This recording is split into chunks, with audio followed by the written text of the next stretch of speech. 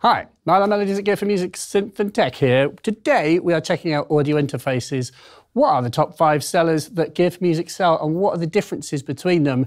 Before we continue though, make sure that you like and subscribe. We've got lots of videos like this if you'd like to understand more about music technology. But in this video we're talking about audio interfaces, and an audio interface is the bridge between the real world and your computer. And so yes, you can make music on a computer without an audio interface by kind of plugging in a pair of headphones and recording through the built-in mic that's on your laptop. But there's a lot of problems that you'll have with that. Obviously, you can't plug in proper microphones. You can't plug in your keyboard. You can't record your drum kit. And so you need a bridge to take you from the real world into the computer. And the other benefit of using an audio interface is that audio interfaces are built for speed. They're designed for sound. And so when you are doing things like using virtual instruments in your DAW, an audio interface and the drivers that it uses will help you play a MIDI keyboard in without perceptible latency. So when you push down the key, you should hear the virtual instrument playing back to you nice and snappily and responsively. That's the benefit of using audio interfaces, as well as being this kind of bridge to the world. And so there's loads of interfaces. We've got 5 different ones that we're going to look at in this video. And I'm not going to tell you which one is the best one, sorry, because that's up to you. What I'm going to try and do is give you the facts, so you can help make a kind of comparative difference, help you understand what the differences are between them. And it's up to you. So you can leave a comment and tell me which one you would like. So first up, because we're going in price ascending order, we have the SubZero AI2. Now, SubZero is Gear4music's own brand audio interface. They're very proud of it, of course. And with the AI2, as with all of these interfaces, they are 2 in, 2 out. And that means that you've got 2 audio inputs in the front here, which in this case are combi jacks. And so they look a bit weird.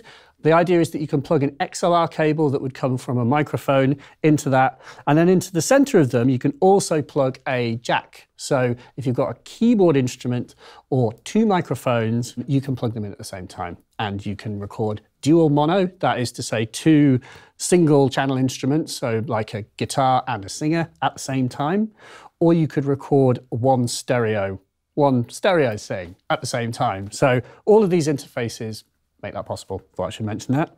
With them, you've got these little instrument buttons which change the preamps inside. And with the SubZero, I want to mention preamp gain with all of these. What that means is it's the amount of volume amplification that it can give to a microphone. And it's quite important, especially if you use things like dynamic microphones. So a dynamic mic is a less sensitive mic, really good for doing podcasting and voiceover. The SubZero AI2 has 58 decibels of gain, which in the general scheme of gain is pretty good. And so that means that you should be able to use dynamic microphones that require a reasonable amount of gain with this without introducing hiss.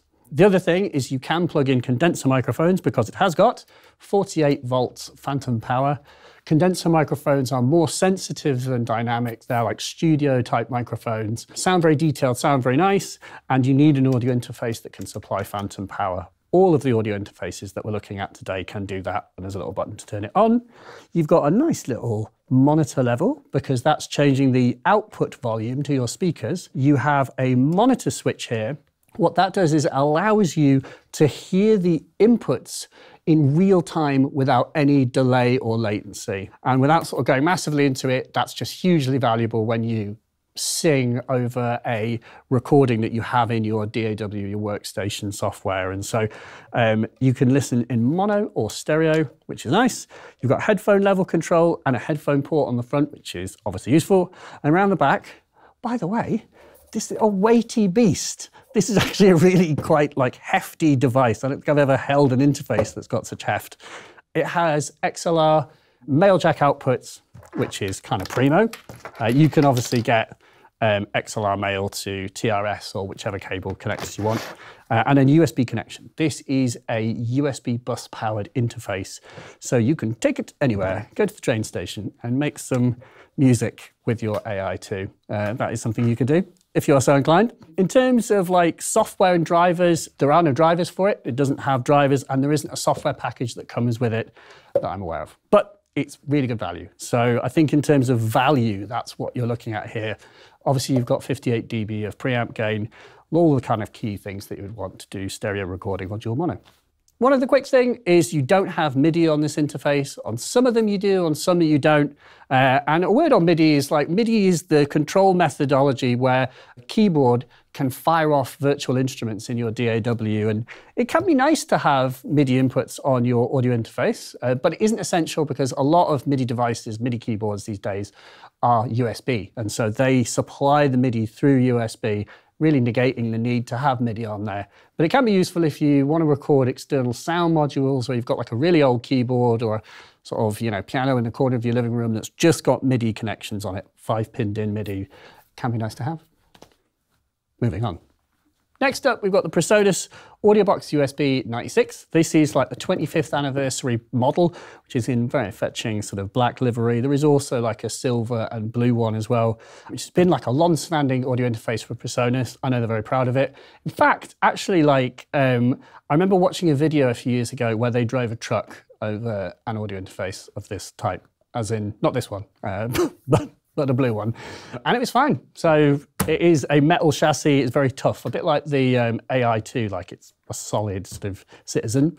It's 2 input and 2 output like the other ones. And again, we have these combi inputs. So once again, you can plug all kinds of things in, guitars, mics, keyboards. It accepts everything except RCA. So I suppose if you were trying to plug in like DJ decks and things like that, you can get an adapter cable that's like RCA to jack or RCA to XLR and go in here. You've got controls to individually trim the inputs, which is nice. And these are stepped, quite nice little controls. Once again, we have phantom power. That's true of all of these interfaces, so they'll all take condenser microphones. Now, a word on the preamp gain, it is 52 decibels on the Audiobox versus 58 on the AI2. So it's a little bit less gain, not by a crazy amount, but a bit less total gain, which is a factor to take into consideration if you were plugging in dynamic microphones. You have got headphones round the back, but there is an adjustment on the front to control them, and there is a main level control, which isn't a big dial like on the AI, but you know, it's there on the front so that you can adjust your speakers. And then going around the back, oh, looky here, we have got MIDI input and output on the Audiobox 96. So you've got MIDI in, MIDI out, jack outputs to your speakers, and there's that headphone port that I mentioned. And like the AI2, it as well is USB bus powered, so you can plug it in and power it via USB. There's like, you don't need another sort of power brick or something, which is good if you want to just like throw it in a bag. Again, go to the train station and just make some music in the train station. As we all do, of course. Now, talking about software, there is actually quite a significant software bundle with this thing. And so it comes with both a copy of Studio One Artist, and Studio One is PreSonus's DAW, which is very good, like been growing and growing and growing, now in version 6. You also get a thing called the Studio Magic Bundle. Allow me to please refer to my notes in order to get this right, because you get a lot of software with the Studio Magic Bundle. Analog Lab Intro, which is like a VST kind of synth lab that's from Arturia, that's full of thousands of different sounds. BX Opto is an optical compressor. It sounds like, you know, very good for like leveling out vocals. BX Rock Amp, it's an amp. You get Cherry Audio's MG1 synth and the Audio Voltage Nucleus, which is like a modular synthesizer. Klanghelm's SDR-R2 Tube, which is a like tube preamplifier sort of compressor, I believe. Isotope's Neutron Elements to help you mix. KV331 synth master players, load of like 1,800 sounds in there. Lexicon MPX1 Reverb, MPXI I should say. Marg EQ2, that's a really nice EQ that has Airband, which is like that kind of airy sort of like high frequency lift. It's like a really nice plugin for adding kind of presence and sort of life back into a signal. Also comes with Replica Reverb, Output Movement, SPL Attacker Plus, which is a transient shaper, UJAM Rowdy virtual bassist, UVI Model D piano, and a trial for Melodics, which is the sort of amazing kind of teach you to learn to play the piano and your drums piece of software. That's a lot. Like, there's actually quite a lot of software with this. Sorry, that took a while to say, but I did just want to call it out because I think it's important to consider the software too. especially if you're new to this sort of world, it's really helpful to get a load of software. Obviously, other software is available from Gear4music, but yes, you get a bunch with that. So very nice thing to do. Very tough build. Yeah, check it out. So moving on. Next up, Universal Audio's Vault 2. Now, I have got the Vault 4 as well, for good measure, and there is a Vault 276 and 476 and others. So I can kind of talk about the whole range, but the Vaults are like a new range of audio interfaces from UA. The whole idea is to make a good, small, competitive audio interface that will be ideal for beginners, but there's some really cool things that this does. Like, the main thing is that it has this vintage button, and the vintage button changes the otherwise transparent kind of no color of the preamps, and it adds color to them. And what I mean is that it adds a sort of slightly kind of tubey sort of drive and a little bit of a high frequency lift. I've actually done a video all about the Vaults, which is on this channel too. We'll link below. So it's one of these interfaces that I've got some particular experience of using. Check out the video if you want to know more, but suffice to say that the vintage button just gives you this tonal color, and you can basically record and print that color into your channels as you go. And you've got it on both channels, so you can plug in a keyboard and get vintageness in stereo, or individually treat things. And you obviously don't have to use that. You can turn it off, and it's a very transparent audio interface with 55 decibels of gain. So it's 55 on the Vaults. On the front, obviously you see we've got combi jack inputs, just like on the other interfaces. So we can plug our guitars or, keyboards into the middle, or we can plug mics with XLR. There is, of course, phantom power. There is a direct button, which lets us hear the inputs just instantly, and so we can sing over our DAW and not hear a weird echo. That's the latency problem, so you can sort of circumvent that. You've got a monitor control to adjust the sound into your speakers, so you can trim that on the front panel, and obviously a headphone jack with its own level control. But around the back, oh yes, look, we've got MIDI as well. So this does have MIDI in, it does have MIDI out. You've just got two outs for your monitors. Now, there is a 5-volt DC jack input or 5-volt DC barrel input for powering. They can be phantom powered as well. It has a USB-C connection. You get a USB-C to USB-C cable, and you also get a USB-C to USB-A. That is the normal, boxy square one that you may well have on your computer. I know that if you're like me, you don't have exclusively USB-C connectors on your computer, so it's nice to know that that exists. And so yeah, I thought I'd just very quickly mention there is the 7.6 model. What they have is the vintage button plus a compressor button as well, which is, in my experience, really nice. The compressor just sounds great.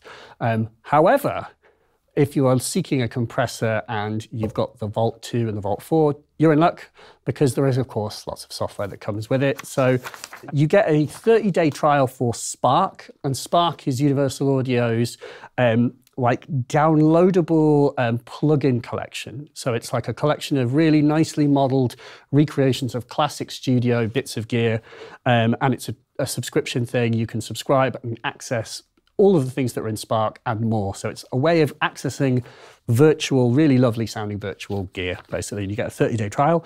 You also get Ableton Live Lite 11, the DAW, and a bunch of software I will rattle through. The Softube Marshall Plexi Classic amp, so you get a nice amp. You get the Softube Time and Tone bundle. You get Celemony's Melodyne Essential. That is really nice, and Melodyne is a pitch correction software.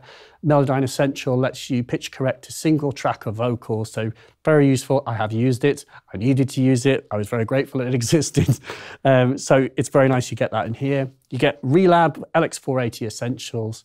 That is a really nice recreation of a classic Lexicon reverb. Ampeg SVT VR Classic. Brainworks BX Tuner. That is a tuner, as in to tune your guitar. BX Master Desk from Brainworks Classic. That is a really nice plugin for mastering your audio. You just put that on the output and it kind of takes care of the mastering process. It's sort of magic. It's really good. And then UJam's Virtual Drummer Deep, which is a really nice kind of vintage drum kit, and it can drum along. And UJam Virtual Bassist Dandy, which is a really nice bass guitar. And finally, Spitfire Labs, which is, you may be familiar with Spitfire. It's like a Spitfire Lab sound pack in there as well. There's kind of a bit of a vintage vibe to the software, and that's sort of the spirit with this. And so yeah, to like sum it up, it's like capable of recording very cleanly, but it also has this kind of vintage character that you can draw on, and the software bundle is kind of embodies that vintage spirit too. So if that sounds interesting, then check it out. Moving on. Next up. Oh, very satisfying.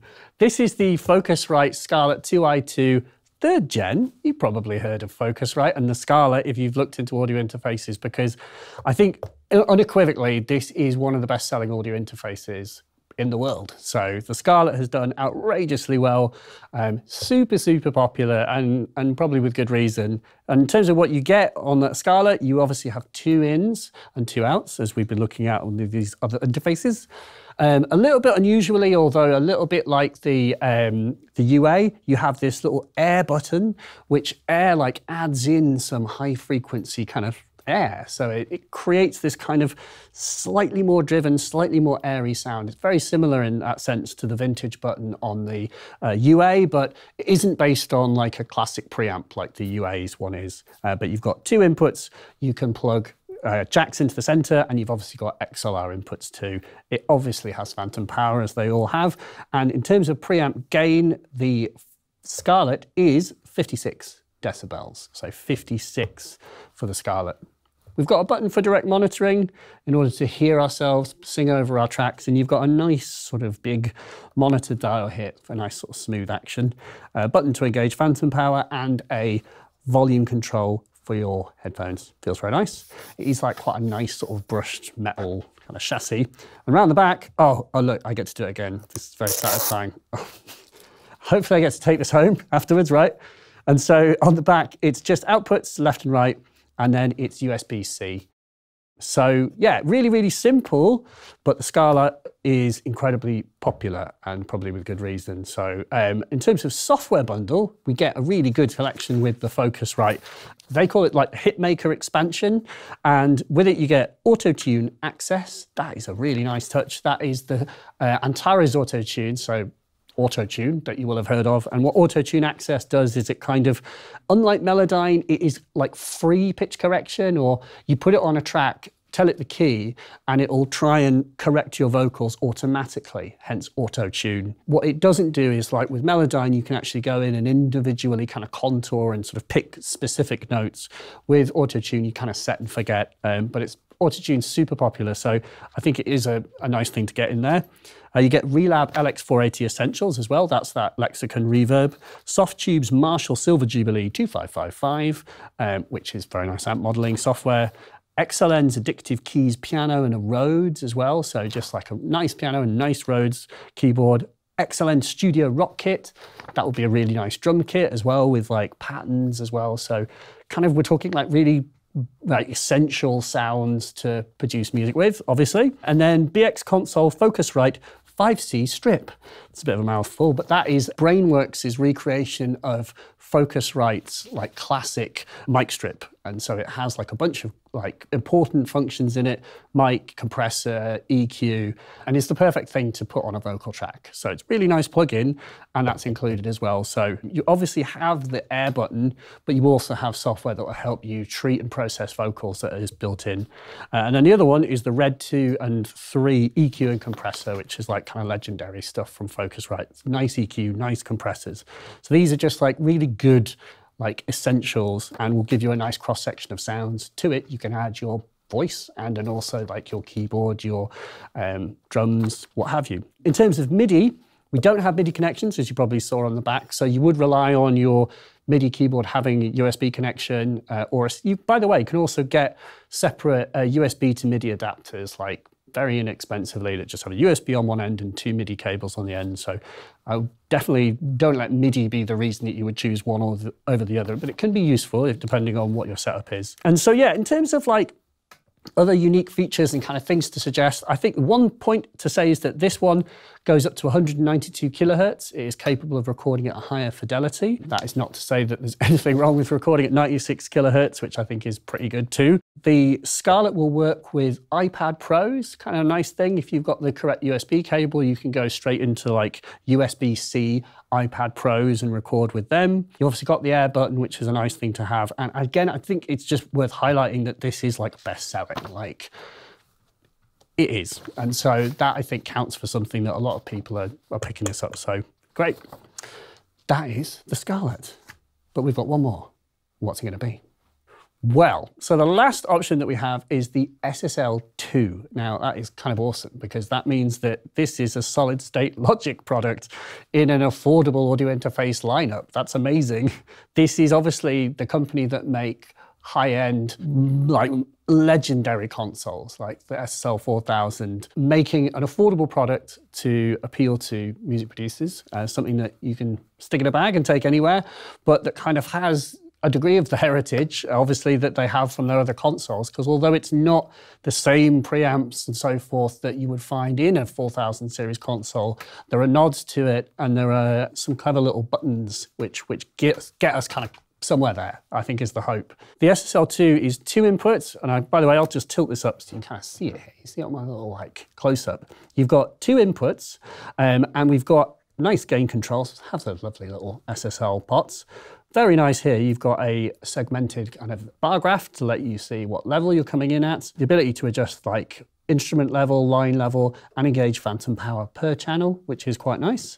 But interestingly, this 4K button. So I mentioned the heritage, and so the idea is that the 4K button kind of gives you the flavor of an SSL 4000 series preamp strip. So, you know, giving you that sort of flavor of what would be in a higher end SSL console with like a bit of subtle coloration and high frequency lift. So sort of similar to the Universal Audio, but of course with a slightly different flavor. And of course not ever so strong that it wouldn't make sense to leave it on all the time, if that makes sense. These are very subtle effects, but they do compound as you record channel after channel after channel. So really nice to have. Obviously you can see it's not absolutely chunking monitor level here. That is just an absolutely massive dial, which is really nice because it's in a desktop form factor. Then it really suits being used as a kind of, you know, monitor controller. Sit on your desk, tilted up, unlike the other ones that we've looked at. You've got phone volume here, which is nice, down at the front, and the headphone port itself is at the back. And then we also have the ability to hear direct monitoring and engage whether it's stereo or mono. And we get a mix control to let us blend the amount by which that's happening, which is quite nice. On a lot of the other interfaces, it's a button. Around the back, you can see this. You've got 2 combi inputs. So as we've seen on the other interfaces, you can plug keyboards and guitars and things into the jack inputs, and you can plug microphones into the XLR inputs. You've got a L&R balance jack out, headphone port there, and it is USB-C. So very nice. In terms of like software bundle, it too has a good software bundle, and because SSL make plugins, a bit like with Focusrite, you know, Focusrite make their own plugins too, you get a plugin called the SSL Vocal Strip, which is a really nice kind of all-in-one vocal channel strip for compressing, not just vocals, even though it's called Vocal Strip. You could, you know, there are kind of basic tools in there, compressor EQ and things, so you can use that too. Improve your vocals, and Drum Strip, which is same sort of thing but for drums. So 2 really nice plugins that I believe they would sell on the side, but you get them included. You get Melodyne Essential, which is really nice. We talked about that before. That's pitch correction where you can, you know, fine tune every element. Amplitube 5SE, which is like amp modeling software. Live 11 Lite, the DAW, so that's Ableton Live, so very fun creative DAWs we've seen on a couple of the other interfaces. Also Native Instruments Hybrid Keys and Complete Start. Those are like entry-level products from Native Instruments, but give you loads and loads of sounds. 2,000 sounds, in fact, 16 synths and sample players, as well as the AAS Session Bundle, which includes like Rhodes and guitar sounds, and so some sort of core sounds that are in there, as well as those nice SSL plugins. I think that's a really, really nice touch. We don't get MIDI on this, so there is no MIDI DIN, as we've seen on some of the other interfaces, but I think like the key thing with this is it's an SSL, and although it's obviously an SSL that's had to be made affordably, it still makes it a very high quality product. SSL do provide quite detailed specs to do with the conversion, quality and flatness.